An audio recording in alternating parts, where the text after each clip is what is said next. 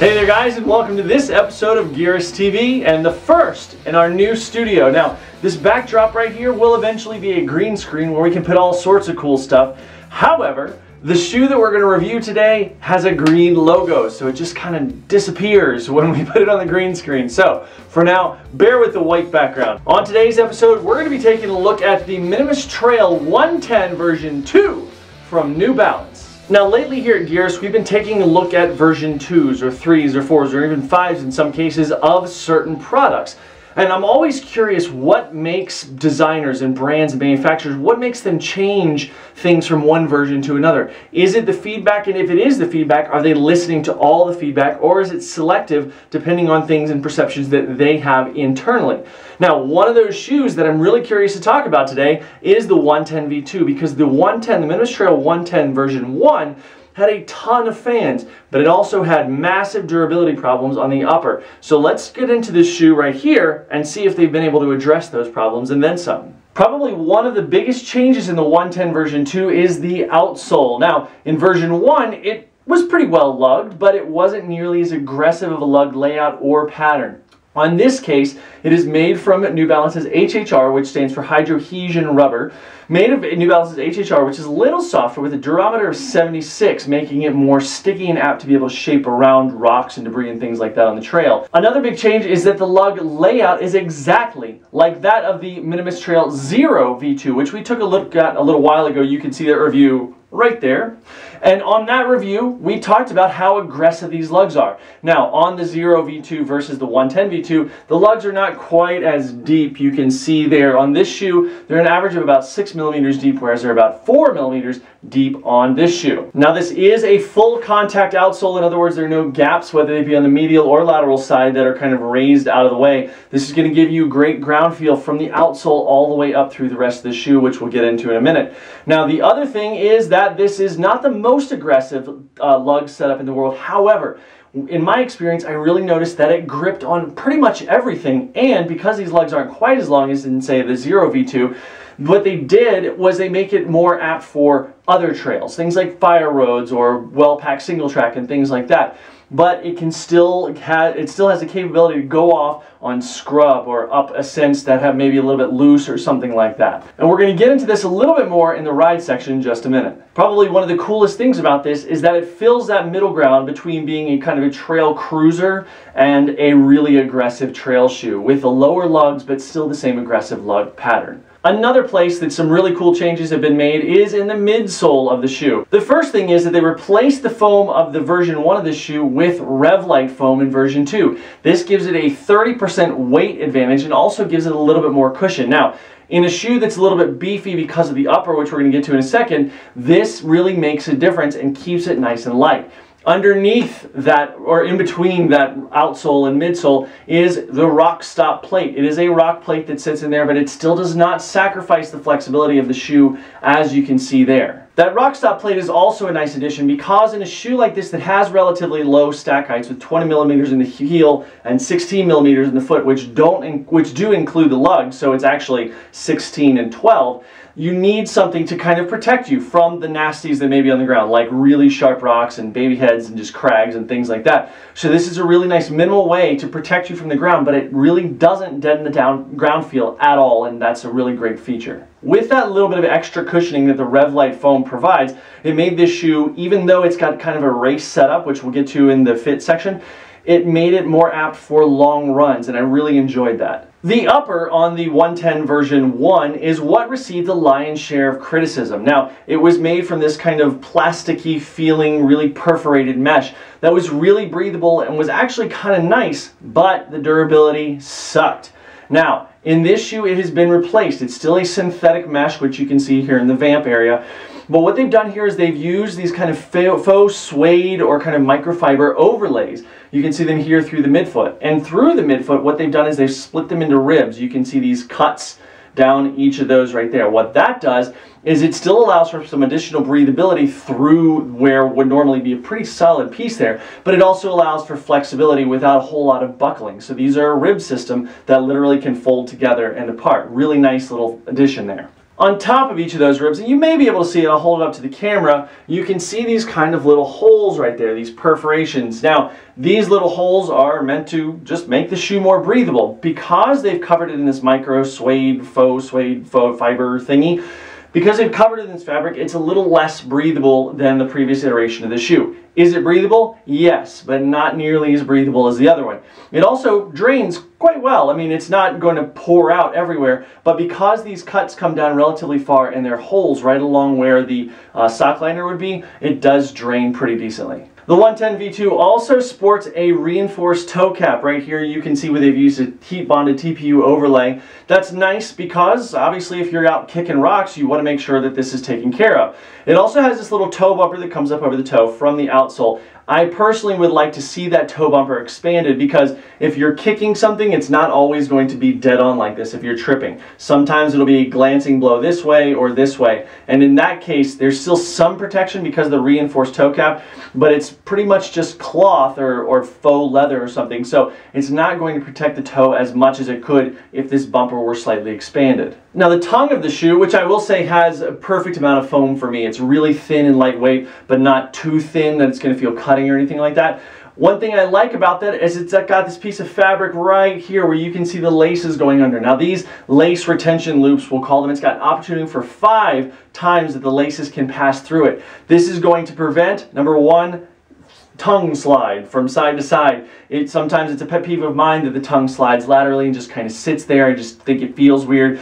The other thing that it's going to do is allow for a lot of different configurations of the lacing pattern. Say someone wants to leave this area open right in here so they can move it up a little bit. I should also mention that the laces actually attach to the top of each one of these ribs that we mentioned earlier.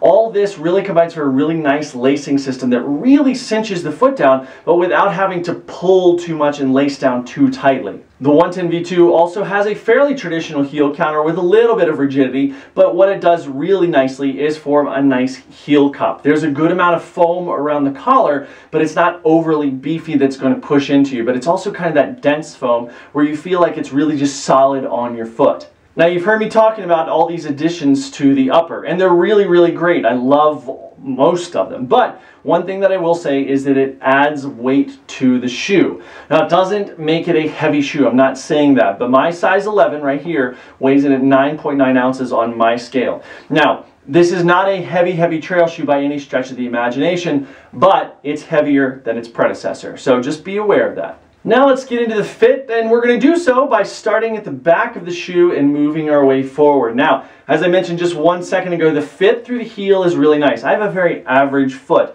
There's not a part of my foot that's super wide or super narrow, so my heel is also very average. What I like about this is this foam that I mentioned a second ago. On the Achilles insert, it's very, very comfortable. It's not super wide. I've had shoes where these little points right here were a little bit wide before, and it gave me a bit of a hot spot. This is a great medium with that, and it keeps my foot nice and secure. As we move into the midfoot, so like here to here, this is really, really great fit. As I mentioned again, with this lacing system, it's going to keep the foot nice and cinched down, and I had no problems with any kind of width or wiggle room or sliding around or anything. It's a very secure feel, and I feel like this advanced upper is a little bit to credit with that. And now let's talk about the forefoot and toe box. Now, we'll start talking about those by saying that I talked about in the Zero V2 review how pointed the toe was. Now, I've talked about this in a couple New Balance shoes, and it's very interesting to me that something in the Minimus line, which started out being quite shaped like a natural foot with a little more lateral toe box room, has evolved into something with quite a pointed toe. Well, in the 110 V2, the same thing happens. In fact, if you look at these guys, depending on how you can see them, it's actually even a little more pointed in the 110 V2. Is there room for toe splay? Not really. However, there are some things that are okay about this, so let's talk about them real quick. This shoe is built like a racing flat, and if you've ever worn a racing flat before or read or seen any of our other racing flat reviews like the Saucony Type A6 or something, you know that a racing flat is a more narrow, snug to the foot feel. That's kind of what this is built like, but the problem is a lot of people are going to want to use this, especially with that additional cushioning from the REVlite foam in the midsole, for longer runs. So having a pointed toe like that is has the potential to be uncomfortable maybe for some people. Now, I didn't find that. For me, let's start to talk about the toe box, or excuse me, the forefoot area first around the metatarsals. For me, this was not a big deal. Did I feel pressure on the sides of my foot? I didn't feel pressure. It was just there. I was aware that it was touching my foot. As I move forward into the toe box, I also noticed that, especially on descents, obviously where your toes are kind of going down into the front sometimes, I did notice kind of some, especially on long descents, because I did a run that had like a 7-mile descent, you do notice a little bit of, well, you do notice a little bit of kind of getting shoved into this box. But again, the lacing comes into play there, and I was able to adjust the lacing such that it really kept my foot more centered and there wasn't as much sliding. Now, what I would recommend for this, actually for any shoe, so it's not exclusive to this shoe, is that you try it on first, because unless you've got really wide toes or toes that require a ton of splay, this is probably going to be okay for you, especially for something that's going to be so performance oriented on trails. This is also definitely the biggest change on this shoe is the fit, especially if you look at pictures of the 110 version 1. And in fact, it's changed really the entire DNA of this shoe. And I do honestly hope, I love the way that this shoe is built, but I do honestly hope that the shape of this shoe can kind of devolve back to what it was with the 110 version 1 and some of the earlier Minimus models, because there's a great platform here that I think a lot of people are going to be able to get to with a more open toe box. Let's talk about the ride really quickly. As I mentioned, this shoe is built like a racing flat, and as such, it wants to run. This thing loves to go fast on trails, and I've taken it down several trails way faster than my coordination should be able to allow. There's a little bit of rigidity through the midfoot because I think there's a shank inside of here that what it does is it adds rigidity and response. It's not rigid. I mean, you can see I can still fold the shoe front to back, no problem, but it's got a really nice sticky ride. The traction on trails is spectacular on this. The lugs aren't quite as deep as on the Zero V2, so if you're going up or down some particularly loose or dirt-based stuff where you might want a longer lug, it has the ability to get in there and really grip, but not quite as much as, say, the Zero V2, which does have a 2mm longer lug. But this is going to handle, I mean, find a trail that this can't handle, and you'd be really hard-pressed to do so. I mean, this was designed with input from Anton Koprichka, and it's really a great shoe that's designed by elite runners for a myriad of different types of trails. Despite some misgivings about the toe box in this shoe, I would not hesitate to recommend this to most people. However, I'll add to that the caveat that you should definitely try it on first.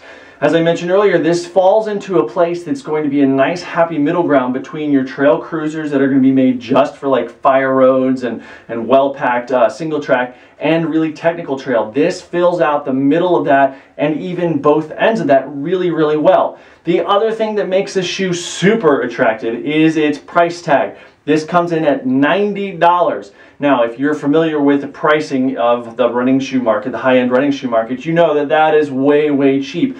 A $90 shoe that's going to be durable, especially with this new upper on it, and is going to be great as we move into the winter and the fall. It's going to be great on snow. This is a really great deal at $90. That is huge. Now, my question for you today is, what kind of trails do you like to run on? Is it a super technical trail? And if it is, do you like a technical shoe for it, or do you like something that really makes you have to worry about your traction? Leave your comments in the comment section below. Now let's get into our ratings. For construction and for durability, we're going to give it both 4 stars. For comfort, we're going to give it 3.5 stars. For fit, we're going to give it 3 stars. Again, this pointed toe box is just something that I think the New Balance needs to throw out the window and go back to the really natural shape. For weight, 3.5 stars. And finally, for performance, we're going to give it 4.5 stars. This is a whip-fast, racing flat-styled shoe that's going to be great on any trail. Thank you guys so much for watching this episode of Gearist TV. Don't forget to like and favorite this video. Just click the like button down there and favorite it and share it with your friends and all that kind of stuff.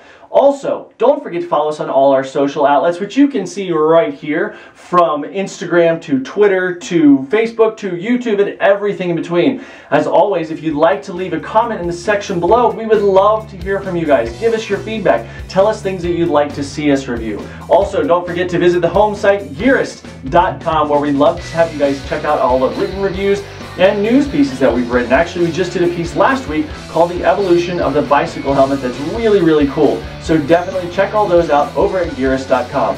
Thank you guys again so much for watching, and we'll see you next time.